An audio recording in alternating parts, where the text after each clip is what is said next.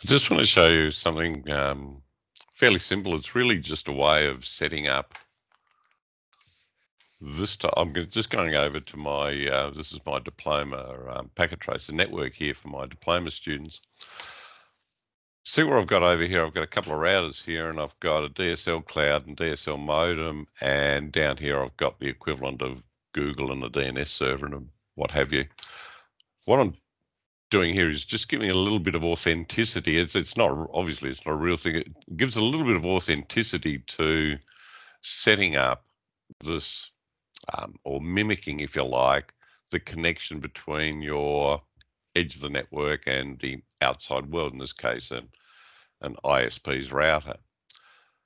To configure all this is actually really easy, and if you're also doing some things for students, or you just want to make your network diagrams look a little bit more real or authentic, then you can do it this way. It's very easy to set up. I'm going to just add a couple of, in fact, I'm going to add 3 routers here. And I've just chosen a 1941s, no particular reason. And I might actually just zoom in there a little bit as well. And you need to go down to the WAN Emulation cloud down the bottom here, and from there you can just add a couple of modems in, just the DSL modems, and also just a couple of they're called the PT cloud WAN emulation clouds, if you like. They can fit into, say, here.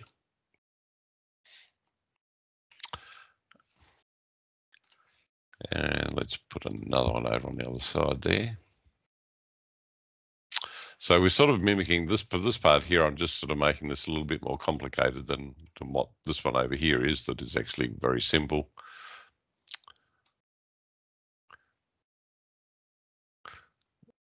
Oops, sorry about that, just whizzing back across there a little bit. Right, let's give it a go. I'll just get all these things in order here. I like things to all be nicely and laid out nicely.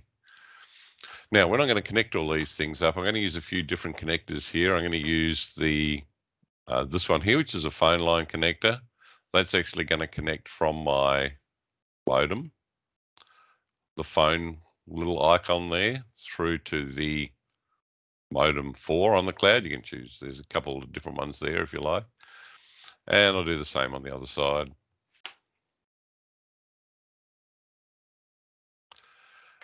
And then I'm going to use straight through cables here, just normal patch cables, and I'm going to go from the Ethernet on the cloud through to my router up here. And imagine this router up the top there, it could be an ISP router or something like that. And the same on this side. And then I'm going to connect down this side, I'm going to connect the modem on this side back through to the router over on this side.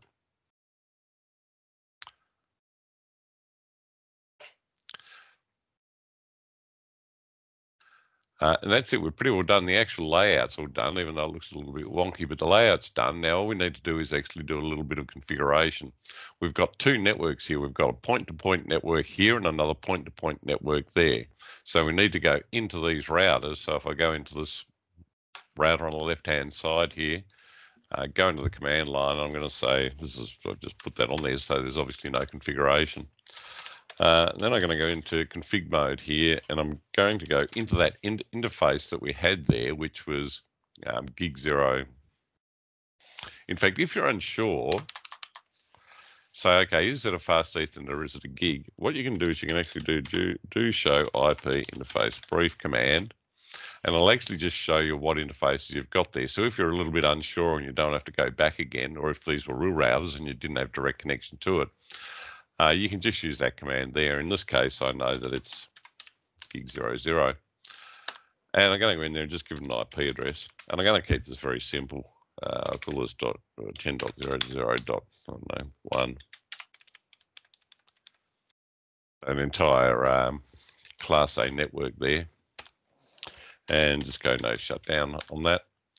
And I'm going to leave that at that. I'm not going to do anything else on that side. And then I'm going to go over to this router and I'm going to do exactly the same thing. On that.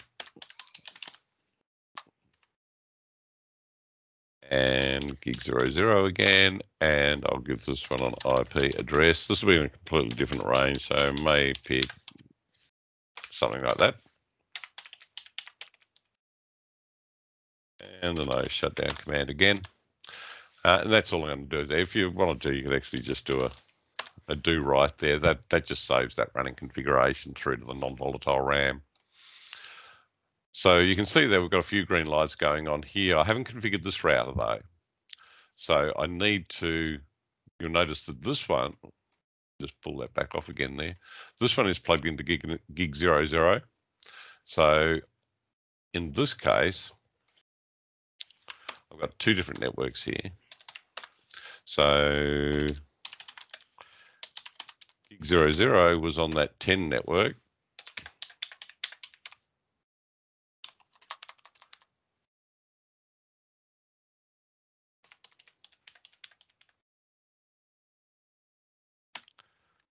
Helps if you actually put IP address in front of that and no shutdown. And then on the other interface, and you can switch straight from I'm in one interface mode here at the moment, but I can actually switch to the other interface straight from within that. I don't need to exit back out and go back into it again. And this one was in the 172.16 network. And no shutdown on that. That's it. I can do it. Save that if I wanted to. So I've actually configured everything up. So in theory, you'd think, okay, well, I should be able to ping from router 3 through to router 4 over here. You'll find, though, that if I try and do that, it won't. The reason being is that I haven't actually connected anything up. So even though all the lights are green and it's all looking good, I actually need to configure our cloud here. And this is really simple because the cloud is just this box-looking thing, I guess. And then in the configuration, you notice you've got a few things down the side here. There's really, remember I connected this onto modem 4 on this cloud. There's actually nothing you can do in there. Same with the Ethernet. It's just got DSL. So there's no configuration in there that you need to do at all. The only thing you need to do is go into the connections part on the side here, and where it's got DSL, you want to add modem 4 and connect it through to Ethernet 6. So to just go over that, we're connecting in the cloud here, we're connecting the modem, which was modem 4 over here, to the Ethernet on this side, which was Ethernet 6. And we can do exactly the same on this side as well. Modem 4 to Ethernet 6, just add. That's it, we're all done. Now you should be able to ping, I'll just delete that and I'll just create a new one here. We should now be able to ping through to here. And it will. Often that first ping will fail. If you find that failing at any stage, it's because it's just doing an ARP broadcast. So the first one will often fail. And we should also be able to ping from here to here. And that's fine as well. We won't be able to ping from here to here though, because we haven't got any routing set up, but I'm not going to talk about routing at the moment. But that's how you can make it look a little bit like, you can call this, your ISP over here or whatever you want to call it. And you can make it look a little bit like a real life connection, if you like, from maybe this is a head office over here through to a branch office over there. So you can make it look at least remotely like it's a real external network, and it all operates. The important thing to remember or to take away is that is one network there and that's another network there. Hope that was helpful for you, and thanks for watching.